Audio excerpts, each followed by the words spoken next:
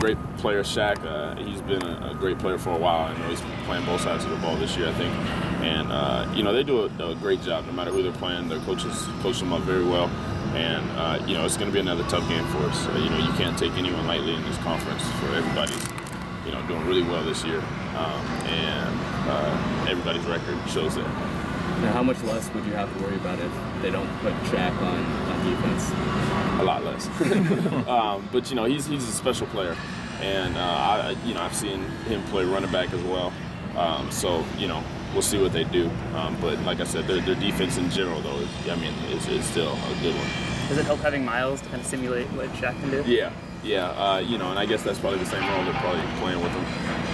But, you know, to have Miles, like I said, we threw him in for the U of A game, and, you know, just for him to pick up a first down for us, and it makes it a lot easier on offense. How's the confidence level now? I mean, the big win against Arizona, does that propel you for the rest of the season? You know, it helps, you know, just to know that, you know, we can pick up a win against a top-tier opponent. And, you know, at the same time, we have to stay even keel about this. You know, we still have 3 big games left in the season. We have a bye after Washington, so hopefully we can ride a high into that bye. And, you know, it just helps us going forth. When you're running those plays, what's going in your mind? What's going through your mind? Like, instead of passing it down and you yourself are running them, are you thinking about not getting sacked, or are you just thinking about picking up yards? Basically, keeping the chains moving is the big one. You know, like I said, when you drop 8 into zones, a lot of the times, you know, sometimes you have your check down, sometimes you won't. But when you're running, it's all about just getting the first down, and I think that's the main part of it. Is this the best defensive line you guys will face this year? Yeah, Washington's defensive line is great, and you know, it's going to be a big challenge, but I know our offensive line is up to it. When Miles was in the game on offense this last week, it seemed like Arizona was really keyed in. Has maybe the novelty sort of worn off, or everybody, their focus is immediately on him when he's in the game? Yeah. You know, I think there's a lot of respect to Miles too, but, you know, when he's in the game, obviously, you know, he's in the game for a reason, and he's going to get the rock and make some special things happen for us. You think, do your eyes light up at all, though, when you see them all focus on him? And maybe throw in a play action? It does, and, you know, we may have, you know, some plays like that in the game, but, you know, obviously when you have all attention on one person, then it gives everybody else those opportunities to make plays as well.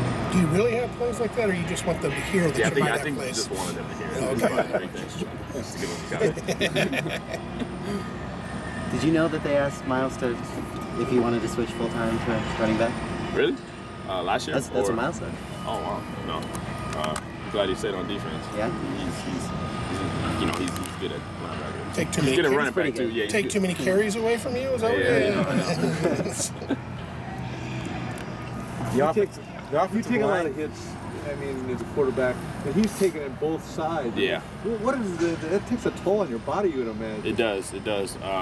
And, you know, even being quarterback, I mean, I know I don't take nearly as many hits as, you know, all the running backs and everybody else, but it does take a tear on your body. So for him, I mean, just staying in the training room is a big thing for him, and really keeping his body healthy is huge. Why do you think you guys have been so good on the road?